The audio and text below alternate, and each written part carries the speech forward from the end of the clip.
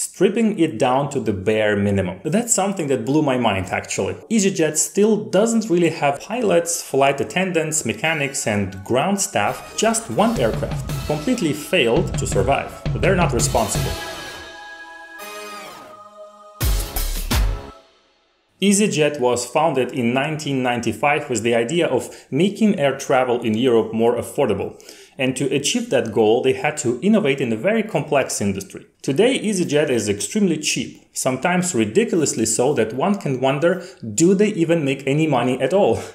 And not only is the answer yes, but they also have better profit margins than most big companies like Lufthansa or Air France. Also, EasyJet is yet more cost-efficient than American low-cost airlines such as Southwest. So how is this possible? Let's answer that and see how EasyJet disrupted the airline industry.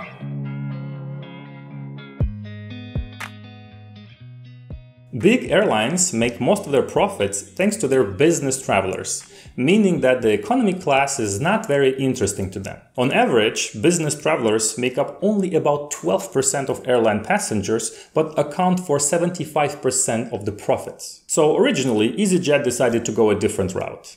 They targeted leisure travelers on a budget, but they redesigned the whole experience for them, stripping it down to the bare minimum. The logic behind that was simple. In Europe, flight times between most capitals and big cities are very short, and there are a lot of them.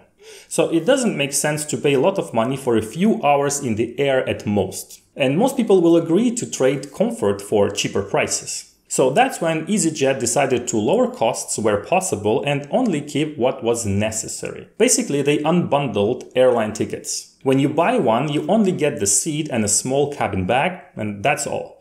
Everything else comes on top, like the main luggage, an additional cabin bag, food and beverages, the possibility of choosing your seat, and some other things. This was a revenue model innovation, and this approach can be called no-frills air travel, just the bare minimum. And of course, the cabin itself is very basic. Seats don't recline and space is decreased. Then they standardized everything on the operations side. First of all, their fleets are composed of just one type of aircraft. In the beginning, it was the Boeing 737, and in 2002 they made a dramatic change to fully Airbus instead. But now they operate A319, A320, A320neo, and A321neo, which are all closely related. It means that pilots, flight attendants, mechanics, and ground staff only need to be trained once, and that is a huge cost saver. It also makes sense in Europe where EasyJet operates. They don't need long-range aircraft because everything is so close. And sometimes they open routes to the other side of the Mediterranean as well, but it still remains short-haul. They don't want to compete on transcontinental flights because that would completely de-standardize their operations. Also, when talking about their staff, they are very versatile and can take on multiple roles. Flight attendants can be checking passports at the boarding one day and cleaning the cabin on another. This allows EasyJet to have fewer employees than bigger airline companies. Yet another cost saver. But that's not all. There are other ways to decrease costs. For example, EasyJet tries to land at cheaper airports, which can sometimes be not ideal, like with worse infrastructure or simply further from the city center. But again, that's a trade-off most travelers agree on. Or they avoid using jet corridors and rather transport travelers to planes by bus. They also maximize the usage of their planes with an average time between flights of 30 to 45 minutes, very short turnarounds, meaning that planes operate non-stop all day, and to avoid any problems related to flight disruption and ticket refunds, they simply don't sell connection flights, so they're not responsible. So EasyJet is definitely a champion of standardization and cost efficiency. And you can find many more examples of practical strategies like this in my bestseller Business Model Innovation course, which is perfect for entrepreneurs and big corporations alike. You can find the link to it in the description of this video. And more than 40,000 people have already enrolled in it to learn how to improve their businesses. So I hope to see you inside. Despite their success of focusing on budget travelers, Now they also want to profit from the business demand, and they are putting strategies in place for that. FlexiFare allows for a change of flight time and route after the booking, which can be useful when a business meeting ends earlier or lasts longer, for example. Fares are also inclusive, meaning that, unlike for other passengers, all the services are bundled together.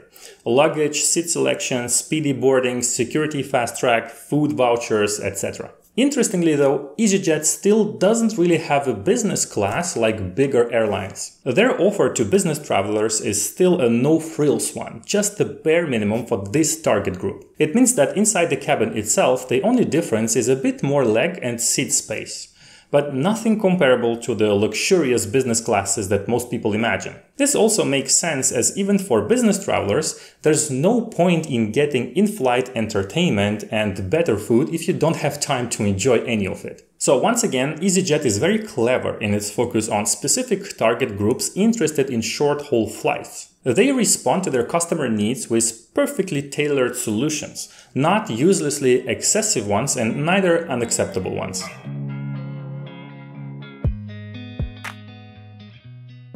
EasyJet is not alone in this category, of course. There are other companies like Ryanair.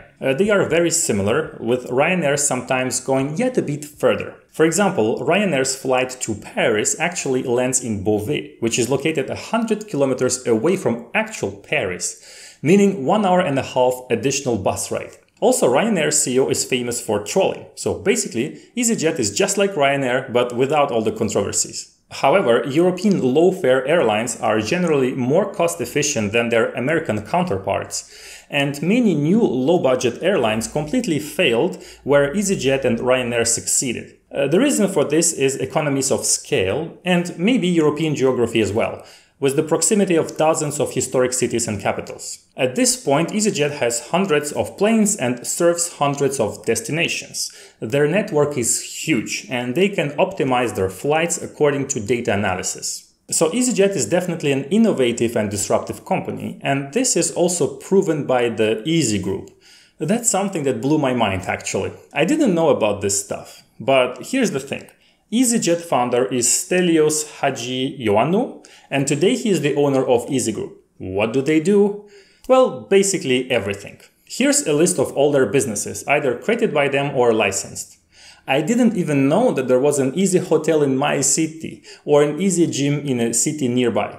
But you can also use Easy Dog Walker or Easy Pizza or Easy Whatnot. It's funny because this list looks like ads for random domain names containing the word easy, but no, these are all real businesses. It seems crazy that they do all this, but the truth is that it just proves their innovation culture. They launch many projects, they innovate on these projects, and they see what sticks. What doesn't is shelved, and the profitable ones are expanded. And maybe a few ones will eventually yield outstanding results. That's an innovation culture that all companies should adopt to survive. Once again, if you love learning this stuff, there are dozens more case studies like this in my business model innovation course, so make sure to check it out. And if you enjoyed this video, as usual, do smash the like button and subscribe to my channel. See you soon!